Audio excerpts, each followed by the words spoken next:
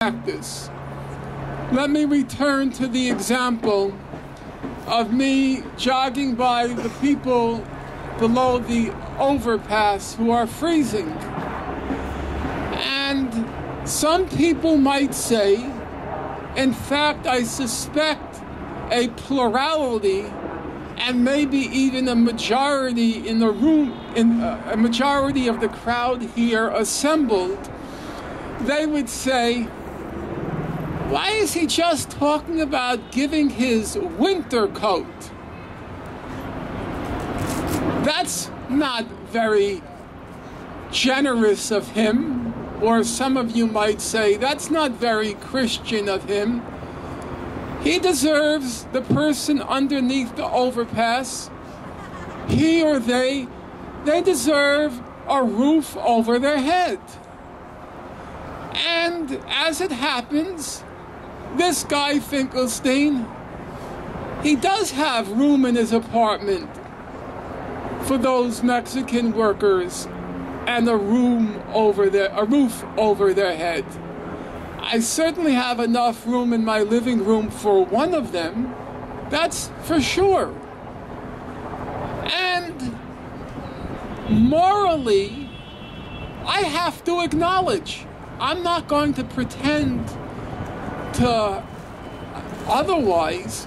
Morally, I do think the right thing to do is to give that person space in my apartment.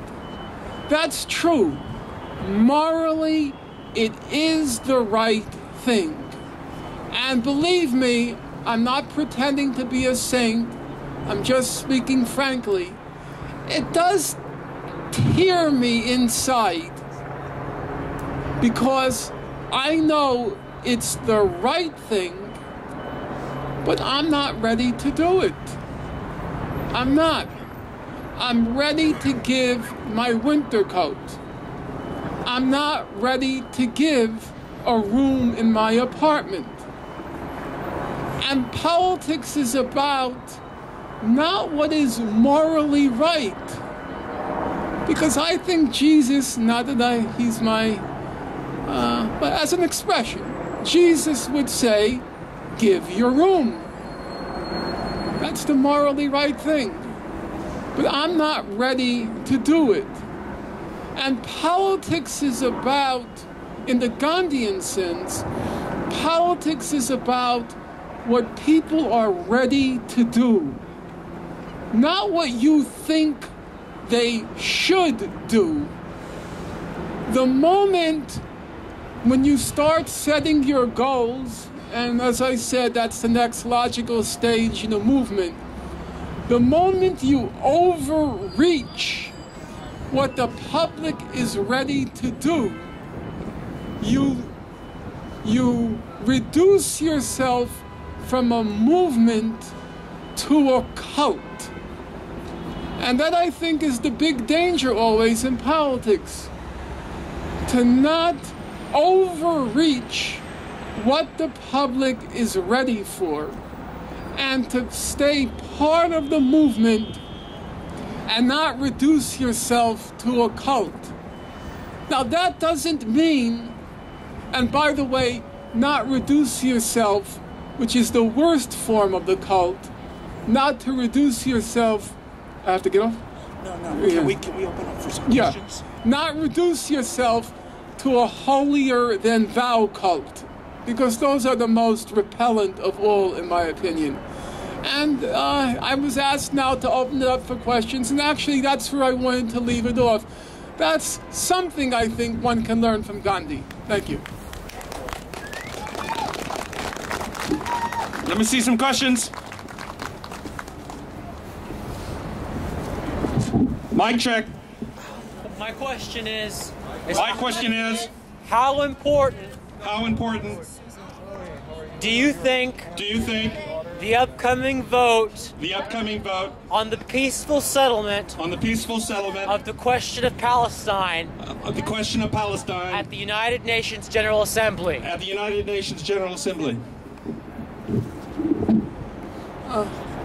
I'm not sure, you'll correct me. Do we need to repeat here? Or, because I thought this was working fine without the repetition, it just squanders time. Yeah, okay.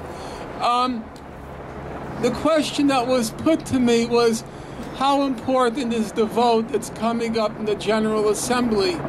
Actually, my co-author Moeen will be speaking about that this evening. I would simply answer that everything is important if you do something about it. It's unimportant if nothing is done with it. There are thousands of resolutions in the United Nations General Assembly that litter the United Nations General Assembly on Palestine.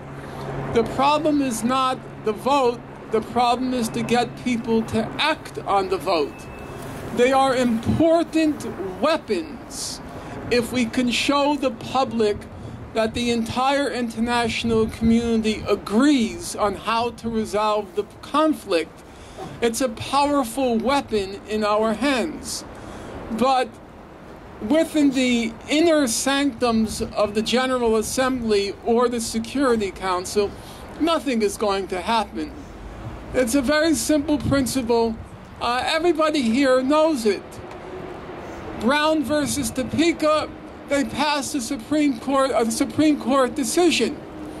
But the Supreme Court decision was never practically implemented until a mass movement developed which used that powerful weapon of Brown versus the Board of Education in order to force the breakdown of segregation. Those resolutions, or in the case of our own country, the Supreme Court decision was important, but even in our own country, it was not self-enforcing. It required us, not me literally, but the American people, in particular African Americans, to force its implementation. Yes. Mike? Mike, check your question. Oh, you're before me? Go ahead. No, go ahead. Where do I stand here in I think the easiest thing... Mike, check your question. Okay, Mike, right. check your question. I recall being in New York City in the 1960s in Harlem. In the 1960s in Harlem. And I heard a speech made by Martin Luther King's brother. And I heard a speech made by Martin Luther King's brother. Which was an appeal for nonviolence. And as soon as he was finished, Malcolm X stood up at the mic and said, the biggest thing we have to beware of is these Uncle Tom preachers.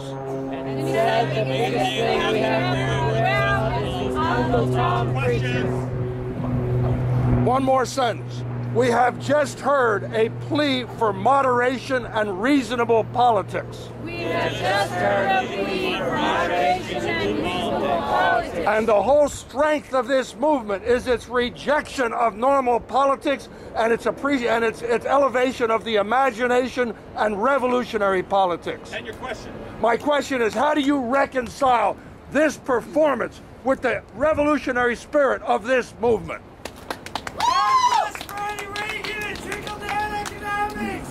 Take care. Just a challenge. It's always strange for me to hear that I'm not a person of the political left, and somehow I'm now a voice of moderation and reason.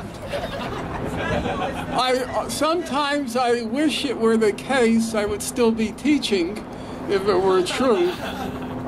I don't know where you inferred from what I said that I was calling for moderation, other than to simply hurl a slogan and an epithet as a kind of posturing, which I don't think is particularly useful. What I said was, every step of the way, we should be careful that we're not losing the public and that we are drawing in more and more people and building a genuinely mass movement. that has nothing to do with being moderate. It has to do with being political.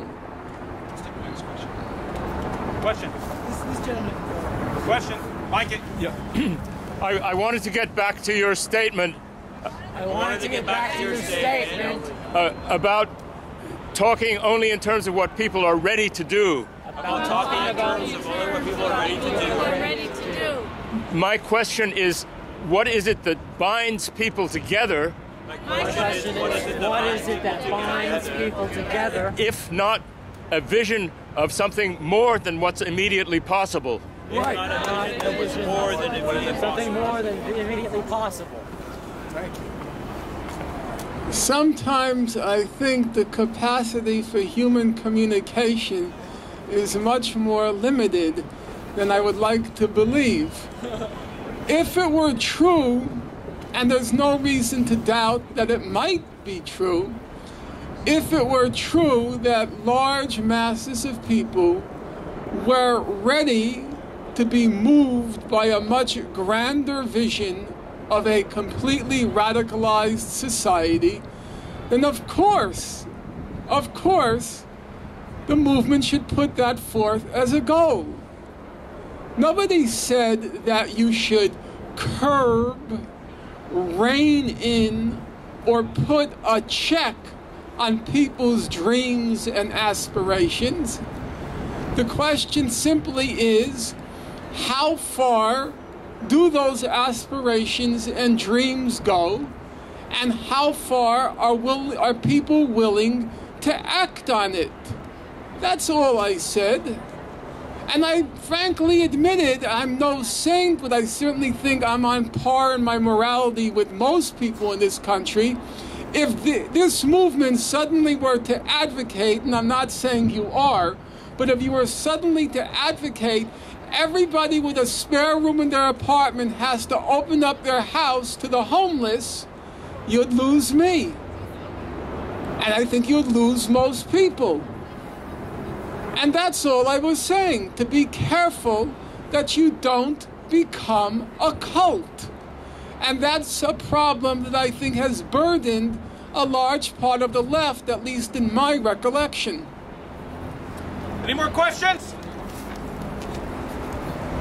What do you think about the difference between civil disobedience and passive resistance? Now you start getting in, what's the difference between civil disobedience and passive resistance? These become quite subtle linguistic questions, which frankly, as a matter of politics, they don't have much substantial difference. So if you take somebody like Gandhi, he always said, I'm against any form of coercion. Anything that's coercive is violent. In fact, he said lying was violent. Shaming people is violent. Anything that had any tinge of coerciveness, he called violent. Okay. But then, if you read the other side of Gandhi, he's always talking about how the workers have to organize, how the peasants have to organize in order to get the capitalists and the landowners to be reasonable. Well, he's in fact telling them to use their power in order to force the landlords and capitalists to be reasonable. That's coercion. That's obviously coercion. And people used to say to Mr. Gandhi that he was the most coercive person of all. Because for those of you here who have a child, if a child threatens to jump out the window unless he gets his allowance, that's a kind of psychological terror, right? Will parents agree that's very coercive, especially if the child is standing right at the edge of the windowsill ready to jump? Well, people said Gandhi carried on just like that child. Every time he didn't get his way, he threatened to die. He says, I'm going to go on a hunger strike until I die. And people said, that's very coercive. In fact, I think an argument, if we start playing the linguistic game, an argument could be made, yes, he was very coercive. The British said, every time Gandhi threatens to die, he's coercing us. Because if he dies, all of India is going to erupt into a riot. So you could call it coercion. I mean, it's a paradox, but the ultimate form of nonviolent resistance, namely a fast until the death, can also be conceived legitimately as a form of coercion and even ultimately a form of violence, or at least threatening to unleash violence. So I try not to get into these distinctions of passive nonviolence versus civil disobedience, because I think in substance they don't really make that much difference. Unfortunately, we've run out of time for any more questions. Thank you, everyone, for coming. If we could just take a temperature check on tonight's talk. Temperature check. Anyone who has suggestions for FSU, send it to fsu@occupieboston.org. Thank you.